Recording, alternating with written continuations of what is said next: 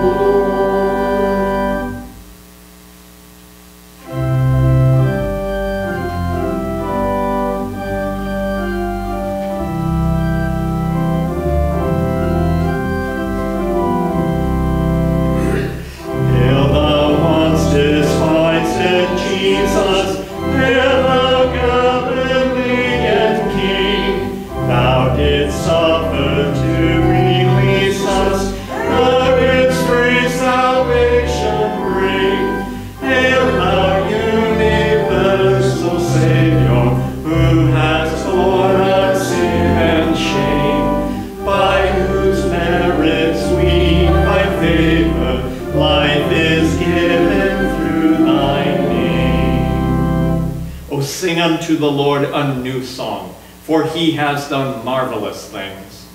His right hand and his holy arm have gained him the victory.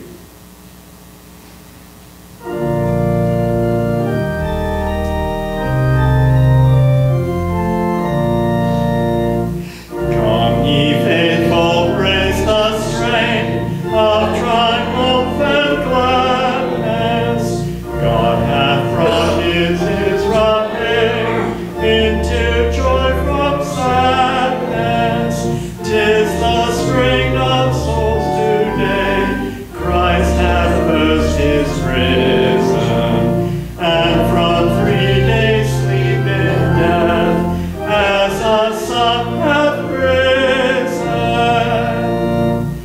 Hallelujah, the Lord is risen. Hallelujah.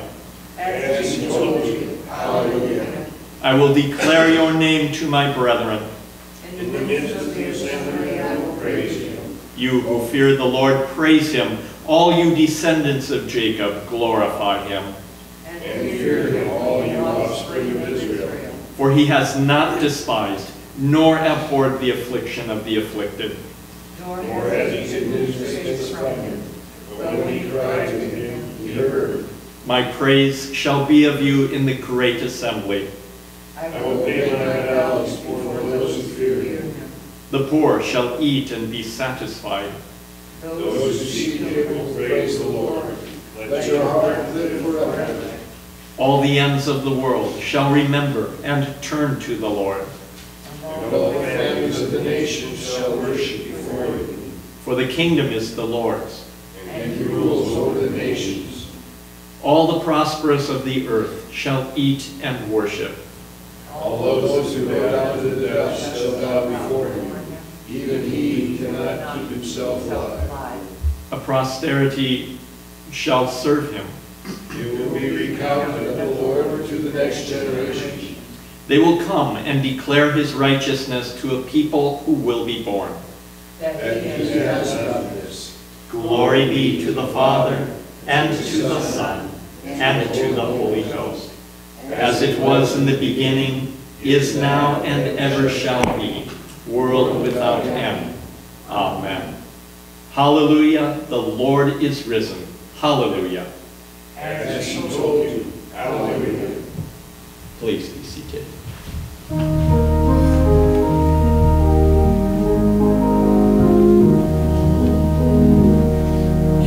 Now the green blade rises from the buried grain, weed that in dark earth many days has lain. Love lives again, that with the dead has been. Love is come again, like wheat arising green. In the grave they laid him, love by hatred slain, thinking that he would never wake again. Laid in the earth, like grain that sleeps unseen. Love is come again, like wheat arising green. Forth he came at Easter, like the risen grain. He that for 3 days in the grave had lain, raised from the dead, my living Lord is seen. Love is come again, like wheat arising green.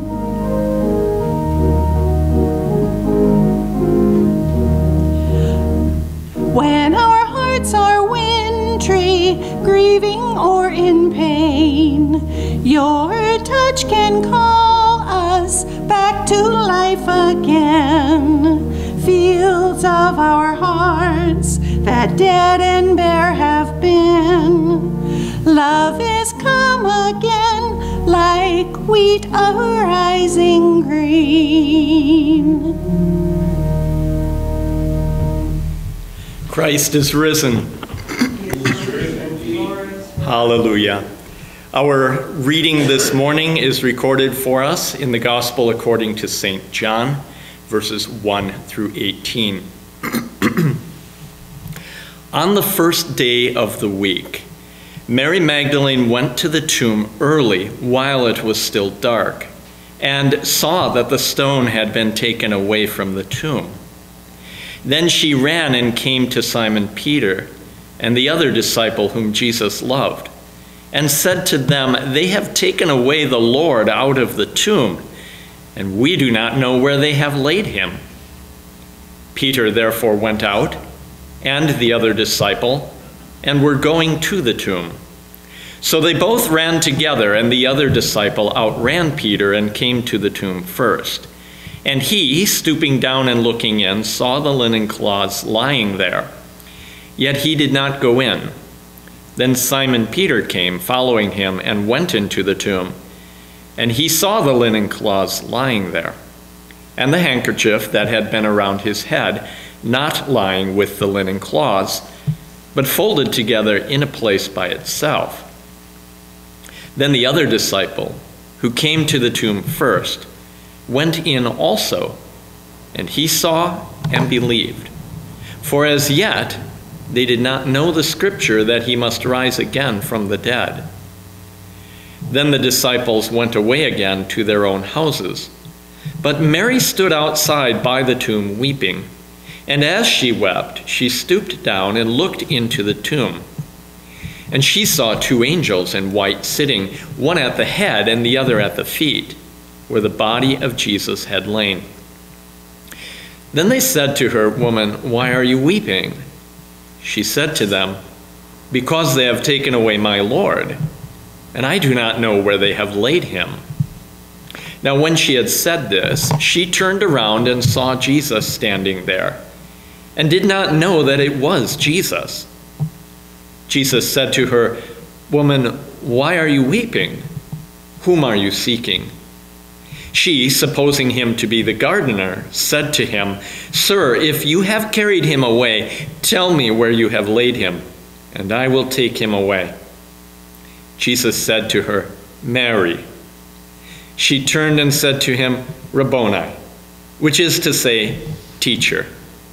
Jesus said to her, "Do not cling to me, for I have not yet ascended to my Father, but go to my brethren and say to them, I am ascending to my Father and to your Father, and to my God and your God." Mary Magdalene came and told the disciples that she had seen the Lord, and that he had spoken these things to her. Here ends the reading.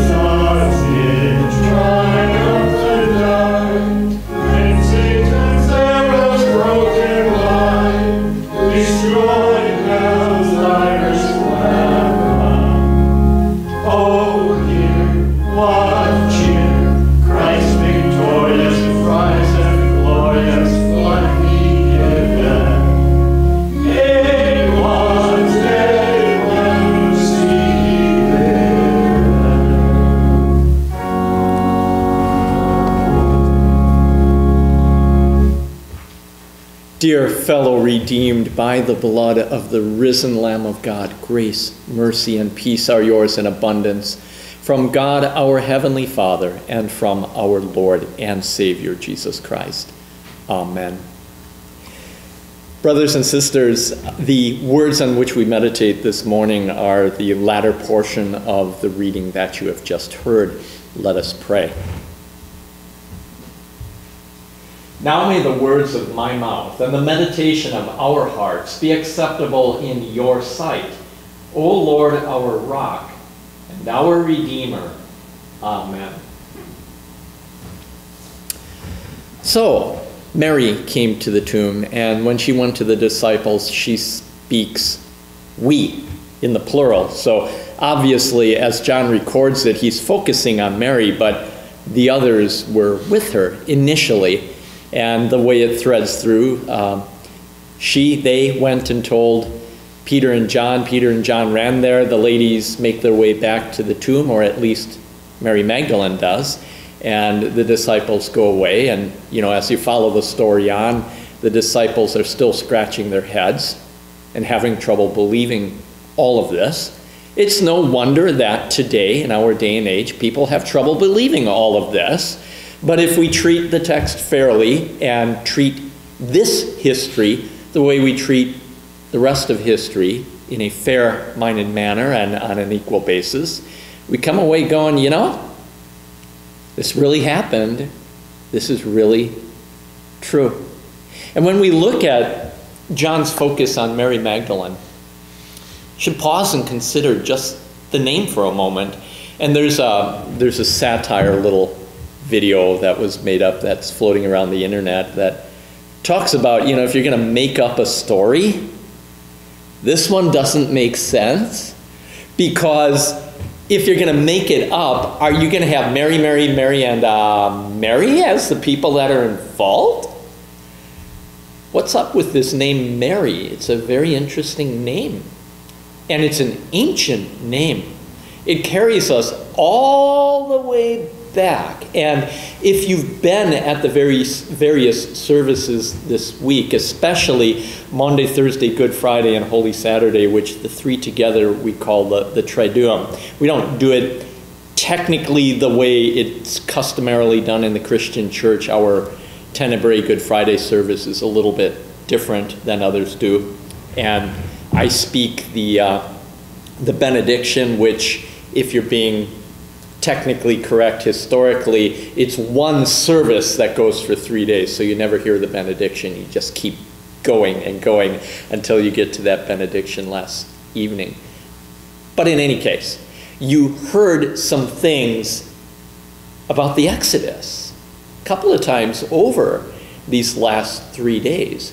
And the name Mary, Miriam, Mary, all the way back there, when baby Moses, by his mother, was placed in an ark, in a basket covered with pitch, just like Noah and the ark, but a smaller version of that now, right? And placed in the reeds. And who was there to watch over him? Mary. Miriam, Mary. Okay?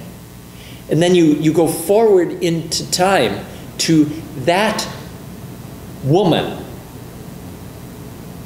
whom our mother, the Holy Christian Church, gave into the hands of Mary to guard and protect in his infancy, the one who would lead through the waters, Christ our Savior.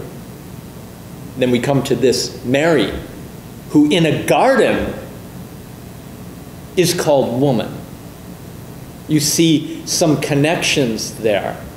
And God controlling salvation history. I don't think these things are exactly accidental. That repetition of Mary, Mary, Mary, Mary, Mary over and over in the scriptures brings our focus to a certain point, doesn't it? And the name, what in the world does it mean? Yeah, what in the world does it mean? Sea of bitterness? Who would ever name their child that? No. No, it means beloved. It's all how you're reading it. It's a remarkable name. When you go all the way back to the children of Israel in Egypt, about to be led out of their slavery, and this one given to watch over their deliverer at that time, Moses, who was named Sea of Bitterness, beloved. God loves the one who encompasses the bitterness. And then Mary, that chosen woman, the woman of women. Sea of bitterness, no, the beloved, the truly beloved. Mary Magdalene, out of whom Jesus cast 7 demons. There in the garden, looking for her deliverer, trying to watch over him, and oops, he's not there, and she's in tears, supposing him to be the gardener. Ironically, he is the gardener, isn't he? He is the one who so many centuries ago came in the cool of the day looking for his beloved. Where are you? What kind of game are you playing? What's going on? Why are you hiding? And her husband spoke on her behalf. We heard your voice. We were naked and afraid, and we hid. And the gardener said, I'm going to make this right. Serpent, demon, you have come and put separation between me and my bride. I'm going to crush your head. I am going to put separation between you and her. And here, this woman was separated from 7 demons, servants of that great demon, that serpent, Satan. There was the gardener. There he was. Why are you crying? And when he says Mary, it's not, oh, sea of bitterness. It's Mary, my beloved. Why are you crying? I am here. And so it is to this day. Why do we bother to gather together early in the morning and rejoice because Christ is risen? He is risen indeed. That's why.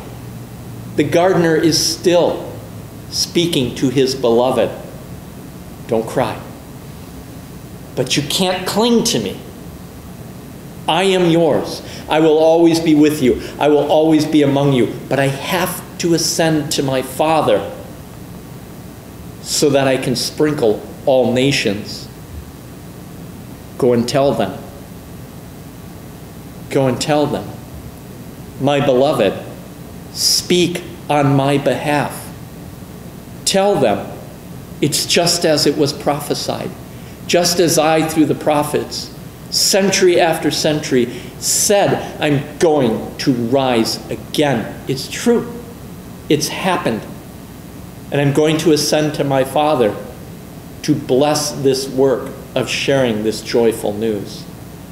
This is our joy, that the gardener is alive. The gardener is among us, even as he has ascended on high to govern all things, that our joy might be full and that we might participate in the joy in telling others yet in our day. But we're not alone. He's not dead. He is risen. Christ is risen. He is risen indeed. Hallelujah. Let us arise and praise him.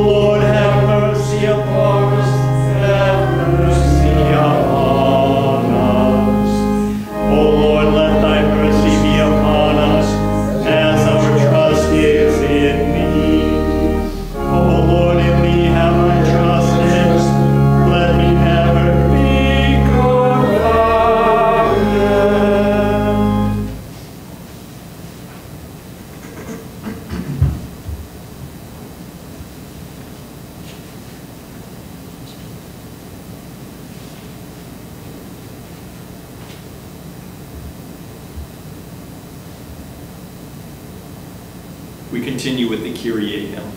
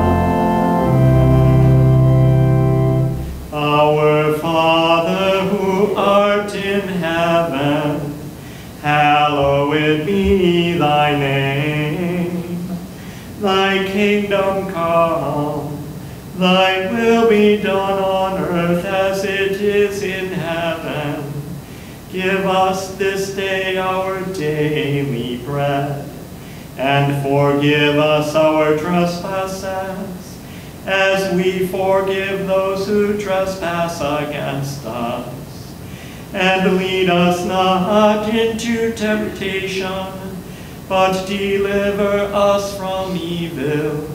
For thine is the kingdom, and the power, and the glory forever and ever. Amen.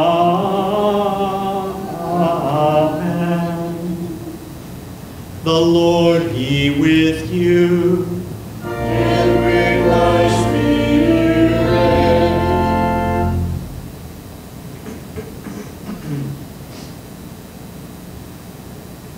Almighty God, who through thine only begotten Son, Jesus Christ, hast overcome death and opened unto us the gate of everlasting life, we humbly beseech thee that as thou dost put into our minds good desires, so by thy continual help may we bring the same to good effect, through the same Jesus Christ, thy Son, our Lord, who liveth and reigneth with thee and the Holy Ghost, ever one God, world without end.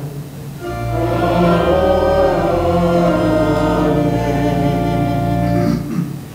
O Lord, our heavenly Father, almighty and everlasting God, who hast brought us safely to the beginning of this day, defend us in the same with thy mighty power, and grant that this day we fall into no sin, neither run into any kind of danger, but that all our doings, being ordered by thy governance, may be righteous in thy sight. Through Jesus Christ, thy Son, our Lord, who liveth and reigneth with thee and the Holy Ghost, ever one God, world without end.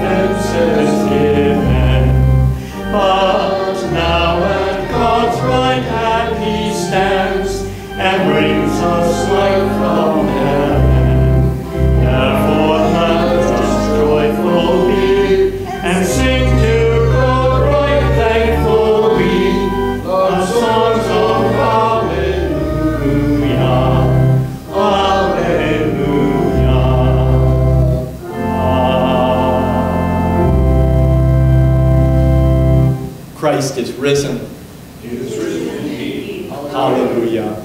The grace of our Lord Jesus Christ and the love of God and the communion of the Holy Ghost be with you all. Amen.